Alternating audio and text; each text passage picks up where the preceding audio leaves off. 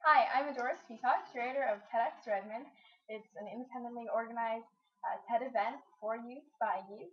TEDx stands for Independently Organized TED Event. TED, as you all know, I'm sure, is the prestigious nonprofit and annual conference taking place in California and around the globe every year. If you need more information, just feel free to check out TED.com. The link over there. So I'm here with my mom, Joyce Speacock, and if you're wondering why I've randomly dragged my mom into a TEDxRedmond video, it's because my mom has been a really integral part of the process. You know, we're by youth for youth, but that doesn't mean that we don't receive a lot of bill support, obviously. That's where our money is coming from. Not too much money so far, but obviously if you're interested in sponsoring, go to TEDxRedmond.com and you can get in touch with us. But enough of me. Not just about you, but enough about TEDxRedmond. Putting in a pitch for sponsorship. The reason I have my mom here is not only to thank her for her integral role in making TEDxRedmond a success, that is calling up all the people we're afraid to, asking them for money, but also for the fact that she's let us use the house rent-free to have 16 teenagers over around the basement with a giant meeting about all things TEDxRedmond. So thanks. And now for some questions. So for parents who are wondering, why should I send my kid to this conference? What would you say? What are the benefits of sending your kids to TEDx? So you don't have to lecture them about they should grow up and do good things for society? Well, isn't it even about more than growing up, though? I mean, that's correct. It's starting from now. You don't have to wait until you grow up to do great things. You can do great things at this moment. Very aptly said. So you've heard it really from a parent's point of view. But what if there's some parents who still aren't entirely convinced, who are saying, well, you know, this is great for this small select group of child prodigies and these, you know, wonder kinds that you've gotten to attend this conference and speak, but the average kid is going to school 5 days a week and is busy with homework and is busy with extracurricular activities and probably doesn't have time to go play at Carnegie Hall or go save the world. What would you say to the parents who are a little bit not sure of the practical uses of what you might hear at TEDx? Well, the inspiration part of it, I think, is very inspiring, and they just to use their words twice. And also will motivate them to study in their own classroom or just at their own spare time. It's not just about being, you know, uh, it's not about prodigies, not about people who have, extreme talent. It is for everybody, and also it's a quality time that you can spend with your child on Saturday.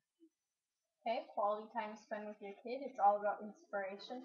And what's more, the theme this year is a really all-encompassing one. So our last year's theme was Power of the Students. Really, okay, militant isn't the right word, but very, I guess, revolutionary to the extent that we had the parents in a separate room.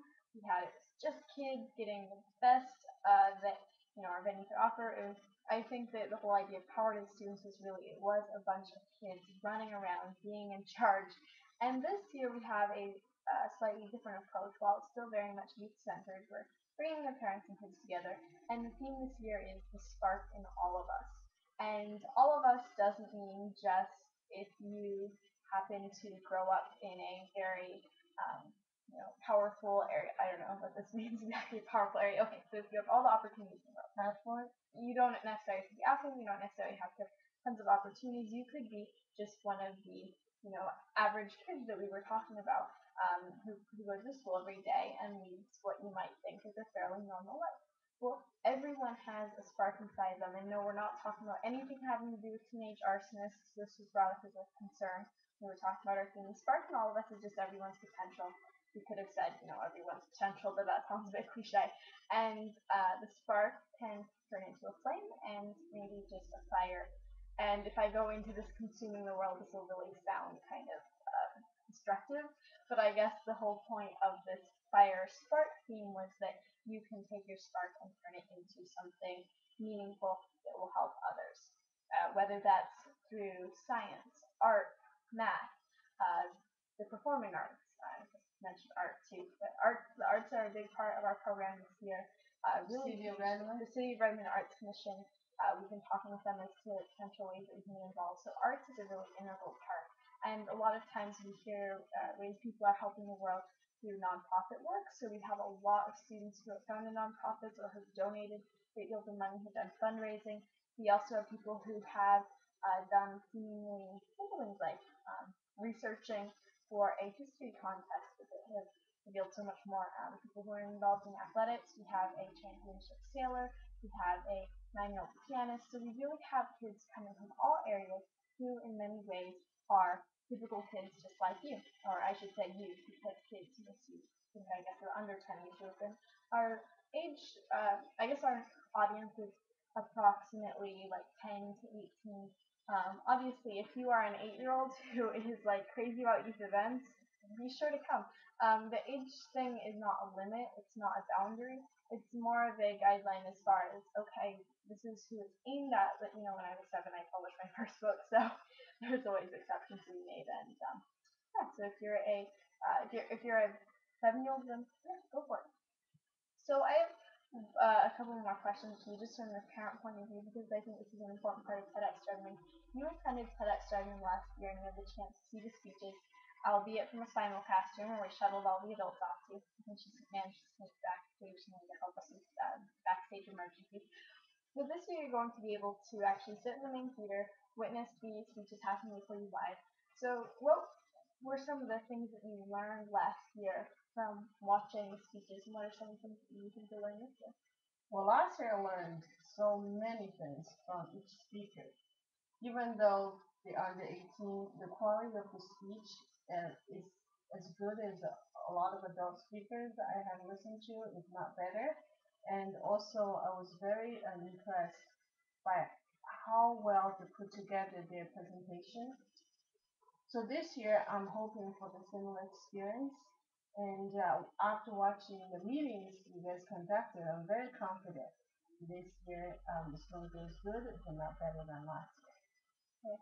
So I know that you probably are not supposed to pick favorites, but if you could recommend, or I know obviously you recommend all the talks, but if you just had, one or two that really stick out in your mind that you could say, maybe the message was like most inspirational, or something that just sticks out in your mind to you from last year. If there's one talk that people should just check out right after watching this video, what would be the first thing? Well, I really enjoy Simone Porter. She is both a very articulate speaker and also a great performer. And also, I love, again, its music. Olive Alder, and we talked about music before he plays the cello. So I really enjoyed this too.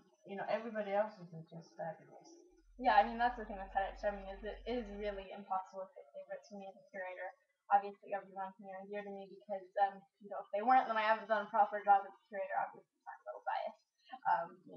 I wouldn't pick anyone who I wasn't too fond of their message. But obviously, music is really an excellent way that we at TEDx want to reach out to our audience. We're not just your typical, series of lectures about one thing. And that's the lovely thing about TED is, even though it started out as standing for technology, entertainment, and design, bringing those three worlds together, it's really spread out to everything from education to science to philosophy. So in many ways, TED now really stands for every single letter of the alphabet and the subjects they entail. TED's message is now ideas worth spreading, as opposed to just those three words, technology, entertainment, and design. And we really reflect that in our conference and the diversity of backgrounds from where our speakers come from. So I'm going to wrap it up with that. Make sure if you want a TEDxRedmond sampler, go to TEDxRedmond.com/TEDxRedmond2010. You can click the link right up there.